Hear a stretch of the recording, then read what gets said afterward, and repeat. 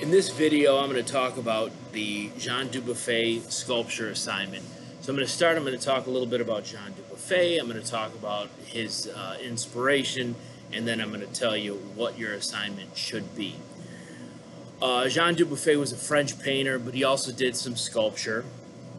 And one of the most notable things about Jean Dubuffet as an artist is that he was kind of on the forefront of the art brut movement, or art brut just means raw art.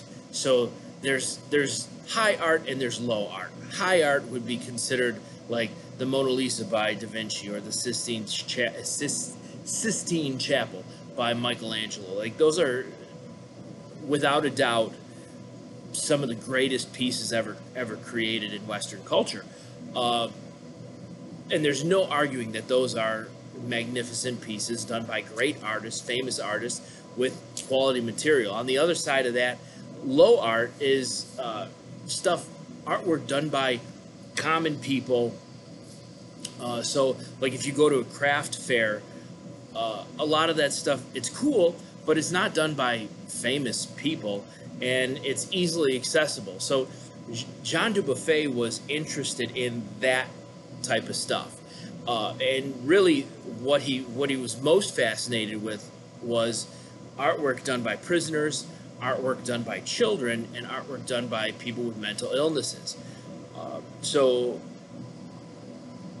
with your sculpture, what you're going to do is you're going to create an abstraction in the style of Jean Dubuffet, and in that art brut style. You're going to abstract a common everyday object, and you're going to recreate it in a new and interesting way. So when you think about something ordinary like a coffee mug, and look at that coffee mug from all different angles, and reimagine all those pieces kind of put together in a new and interesting way. If you Google Jean Dubuffet, the group of four trees, that's a sculpture in New York City, and that's kind of what you should be striving for. So here's a sculpture that I've started.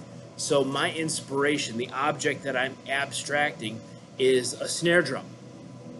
So I play drums, so I have a great deal of knowledge about what a snare drum is and all the parts of it and how it works. So it makes it very easy for me to kind of take all of the elements of a snare drum and kind of break it apart and then put it back together in a new and interesting way. So you can see, like, there's some drum-like pieces.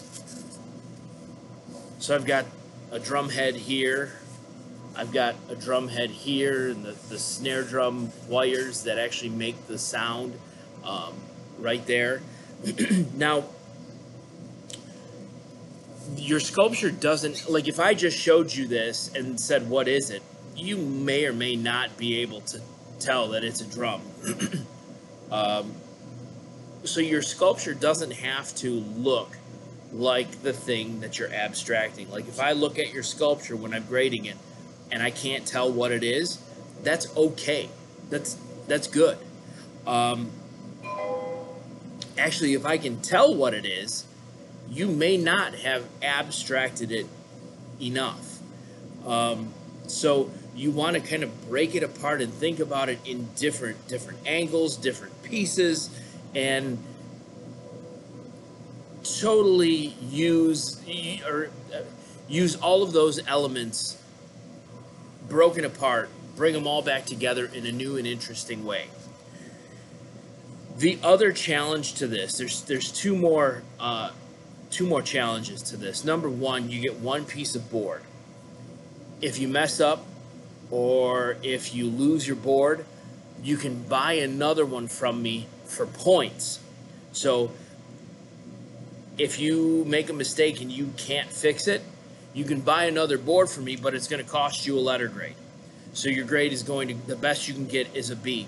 So if you make a mistake, your best bet is to figure out how to incorporate. Hang on. If you make a mistake on your sculpture when you're cutting your pieces or when you're gluing them or whatever, your best bet is to figure out a way how to incorporate that mistake into your final product, into your final idea. So that's number one. Number two is you have to use the entire board.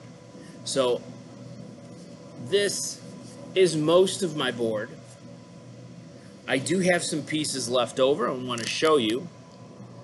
So these are the pieces that I have left over from my board. Now, if you've got a couple little pieces like this, if you've got 3 or 4 of those pieces, you don't have to include those. If you have a lot of these little pieces, if you got 6 or 7 tiny little pieces, you might want to figure out, you'll need to figure out how to put those in. This stuff, these pieces are too big. I have to now figure out how to put these leftover pieces onto my final sculpture. And I need to make them pieces of my sculpture. So I can't just glue them all together and make it a base. It needs to be part of the actual sculpture.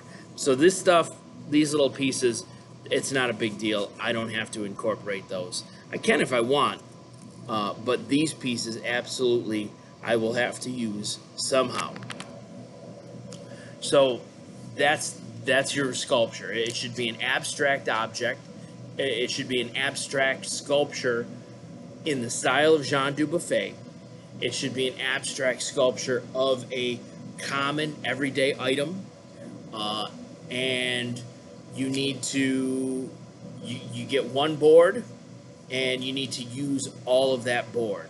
So if you have any other questions, or I'll be in class showing how to actually glue, how to curve your foam board, how to glue the foam board pieces together, what kind of glue to use. I'll be talking about that in class, and if you have questions, let me know.